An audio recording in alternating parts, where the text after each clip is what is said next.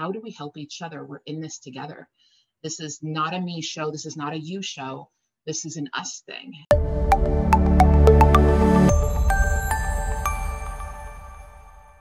I'm Samar Hattar. I'm the owner of Blissful Events. And Blissful Events is a wedding planning company that I started in 2007. And since I started the company, and since COVID, the company has kind of taken an expansion, and we now also do kind of grand proposal planning, and we're dipping our feet into venue consulting, which we had been doing a lot before. We were doing it because it was something we could do, but not necessarily, we didn't like have it under our umbrella. So that's what I do. And the reason I love doing what I do is because this is going to sound really cheesy, but I love love. I am the person who wants to help everyone celebrate their love. I want people to just be happy. I want to create more happiness in the world. And that's my way of doing that. That's like my little corner of the world. And I adore everything about it. And I adore the people and the industry. It's something that I can talk about all day. So it's an honor to be here and get to talk about it for a little bit.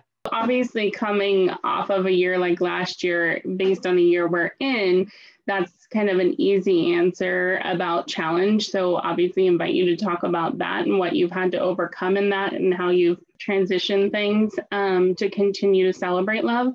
But any challenge you've had and how you've overcome them would be really great. I think we always learn so much from one another. So I'd love to hear some of those if you'd like to share. So challenges, I mean, in the last year, just in general, have been, outrageous. As many of you on this call today are in the events industry, you know what happened here. I mean, for the people who aren't, we literally have been shut down. We completely 100% shut down for the majority of the time. When we were able to reopen, we were able to do little, elopements, which I'm calling micro weddings. So we're doing, 10 to 12 people micro weddings. And coming from someone who's used to doing luxury events, you can imagine what, the toll that took on my business and really all of the people that I have the privilege of being able to work with. So one of the ways of overcoming that is, for me this year, is really creating jobs for people. I tried to stay as focused as I possibly could on the fact that this is not about me, that this is not personal. This pandemic is not personal. This whole situation is not personal. We're all in this together. And the best thing I could be doing is not panicking, because people do rely on me. As many of you are owners of your own businesses, I'm sure that you have people who are relying on you. And if you have a little bit of a freak out moment, everything else falls apart. I don't necessarily have a ton of staff. I have assistants that I hire on a need basis. I've actually had to let go of everybody. And it is a one-woman show. You're looking at every single thing that happens here besides my website. Everything else is me. But when I talk about people that are affected by what I do, I'm talking about my vendors in the community that's around me. So I'm in a privileged position that I get to create jobs for other people, meaning as a wedding planner, I have to find the florist and the DJ and the rental company and the, this and the that and catering and everything for this client.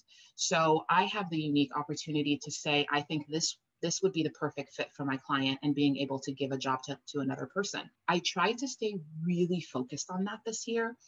And with that, what I did was I created something called a micro wedding package. It's an all-inclusive package. I wanted to stay really true to my brand. And that would be one of the things that I would say has been the driving force for me is knowing who I am and staying true to that. And not, there's so many ways that we can all be steered away. Just like I say to my couples, you go on Pinterest when you start planning your wedding and everything looks beautiful. And now you have 800 ideas of what you want your theme of your wedding to be. But the idea is that you stay true to you. So I feel like it's the same exact thing. We just have to stay true to who we are. Just me being full of integrity to myself and my business, and just saying, my job here is to help other people. That was helping me. So with that micro wedding package, what we did was, I think we have something like 15 different vendors that are involved. It's still a luxury package, so I'm still staying true to my brand. And we were able to do that for a really, really amazing cost for people who still wanted to have that wedding, who still wanted to be able to say, I do to the love of their life and not have to wait, not have to figure out when they can do this.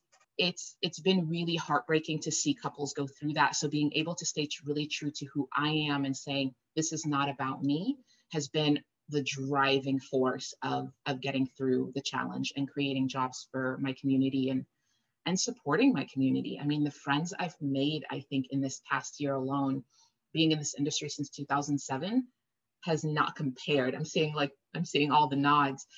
And, I've just been able to take the time to really personally bond with other vendors and say, how do we help each other? We're in this together. This is not a me show. This is not a you show. This is an us thing. And how can I be here for you? And how can I help you? And, and there's no competition here. If you're another planner, I'm happy to help you too, or you're happy to help me. And it's just become a whole, other beautiful bonding experience for me.